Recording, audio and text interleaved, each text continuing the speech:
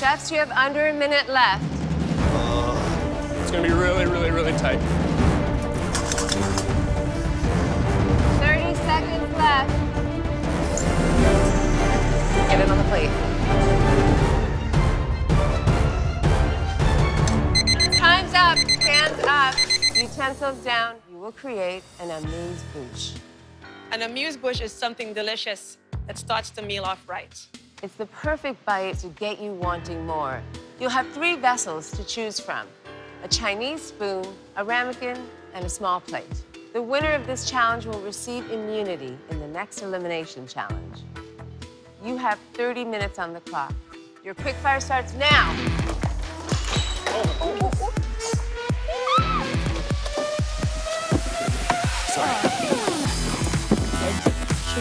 There's literally not a thing fun about a quickfire, and if someone says there is, they're lying. Yeah! Quickfires have been my favorite part of being in the Top Chef kitchen. I've won 2 in a row, so bring it. David, what are you making? Pasta! It's my thing. I worked for Michael White, Esther Marini. We were voted best pasta in New York City, and it's something I wanted to show off on Top Chef. All I gotta do is just make raviolis in 20 minutes. Brian, can I have like a half of that watermelon, or can you use the whole thing? You are the man. What are you making? I'm doing a compressed watermelon. No, you're not. Are you? Why did I just give you a watermelon? I'm doing quick cure on halibut with like a salsa broth. I'm inspired by the flavors of summer. Growing up in a Latin home, you eat chips and salsa. We would always sip the juice from the bottom of the bowl. So I wanted to incorporate that into my bite. I've been placing in the middle, but I'm one of the better chefs here. I have to get it together and show what I can do. Change of plans. Not compressing the watermelon. Now I'm doing a grilled watermelon because I gave you watermelon. Your idea. Doing a shrimp and grits hush puppy? I grew up eating catfish and hush puppies and grits for dinner, so that's kind of where this idea started, especially for a small bite. It's crunchy, it's salty, it's hot. This fits perfectly with this challenge. Eric, are you using West African flavors in your dish? I'm gonna actually get out of my comfort zone a little bit. So I'm doing a curry corn bisque, a crispy pancetta. This is one of the dishes that I made when I was trying to court my now wife. I don't think she really understood how serious of a chef I was. I remember her just being pleasantly surprised, and I think that's what locked her in. I hope that's what locked her in. Oh, this is gonna be tasty, huh?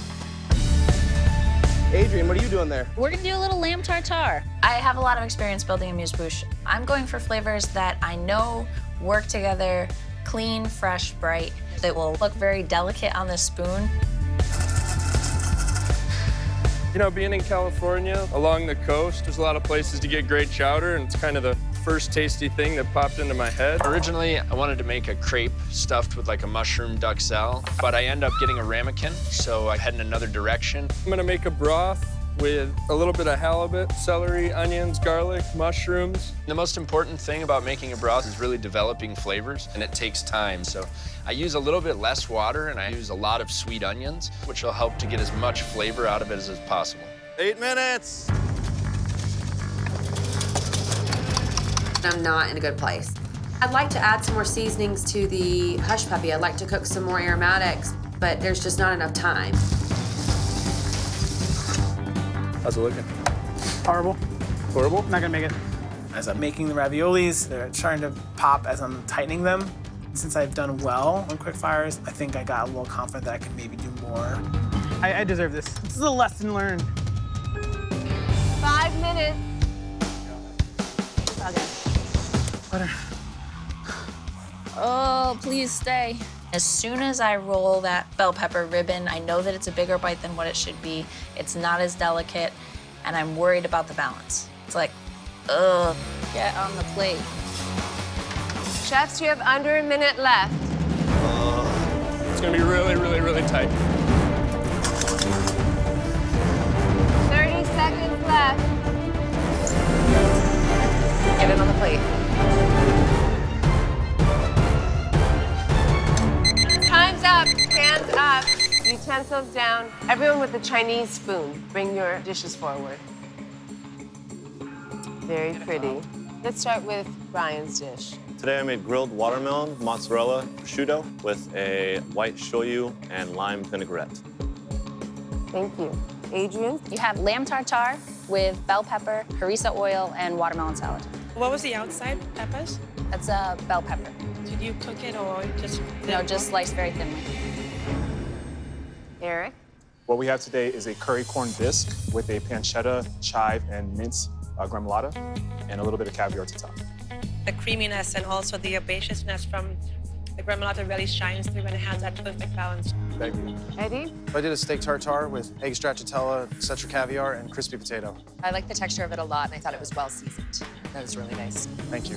Next, we'd like to see the saucers. Kelsey, what did you make? I did a shrimp and grits hush puppy. What is in the puree? Onion, bell pepper, garlic, celery, tomato paste. Okay. Mimi? It's my take on an aguachile with yuzu, dragon fruit, and avocado. So bright, so acidic, so flavorful. Thank you, chefs. David? We have a Brussels sprout and apple raviolini served with some harissa butter. It just seems just a little dry for me. I like a nice luscious sauce when I eat any pasta dish. Yeah. Justin? Fried chicken and champagne. Some apple, some fennel, some radish, chive in a champagne vinaigrette. I'm a little chili for some heat. Okay, the ramekins, you're up. Sarah, let's start with you. I did some pickled shrimp with sunchokes 2 ways and fresh cherries. I love sunchokes. They're so luscious and creamy and just so good, but the puree for me was really the highlight. Okay. All right, Pablo. I made some grilled corn, miso aioli, cayenne pickled radishes over a shaved truffle. It's really interesting. I thought it was funny. I ate it like a little truffle taco. That was the idea. Brandon. So I made a bay scallop chowder, pea broth, potatoes, leeks, and seared bay scallop. A little bit of Parmesan. Very delicate. It's like spring in a little bowl. Thank you. Michelle? This is a halibut ceviche with compressed watermelon and salsa water. Everyone's loving that watermelon. Yeah. Well, yeah. It's very tasty. And I love the chili oil as well. Thank you. Okay, you can go back to your station. Thank you. So, ladies, how do you think our chefs did overall?